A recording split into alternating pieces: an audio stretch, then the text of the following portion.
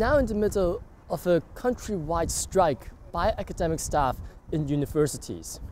And it's all because of an ongoing row over the potential changes to these staff's pension scheme, which is officially known as the University Superannuation Scheme, the USS. It all started from last July, when it was discovered that the whole scheme had racked up a £17.5 billion deficit as estimated through conventional accounting methods. And as a result, the Joint Negotiation Committee of the USS tried to come up with reforms for the system. Now, this committee itself is composed of members from two bodies.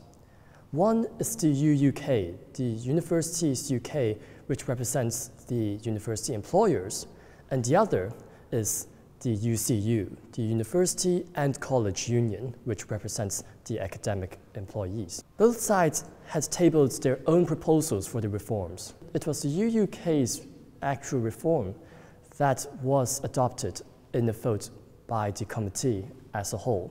It should be noted that this decision was made only through the tiebreaker vote of the committee's independent chairman. Now, if the proposal is actually implemented, it would mean that all employees who are now currently on the defined benefit scheme will be moved to the defined contribution scheme. Now, what that all means is that instead of receiving a fixed income after retirement, all employees will now have to make a small contribution from their salaries to make investments into the stock market. And of course, that means that the ultimate size of the pension that they get will depend on the performance of these stock markets.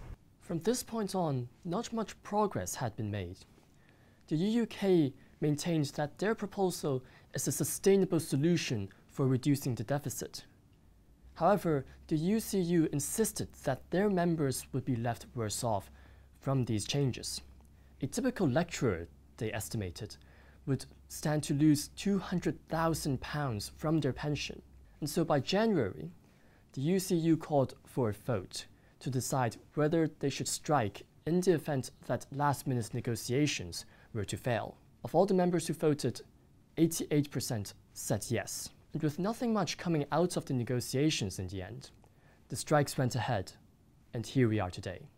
The current plans of the UCU is to strike for a total of 14 days across 4 weeks, between February and March. During this period, 61 universities and an estimated 1 million students will be affected.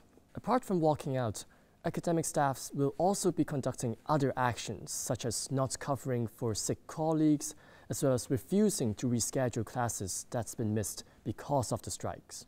All staff who are striking will not be paid by the university on these striking days. The student reaction to these strikes have generally been positive.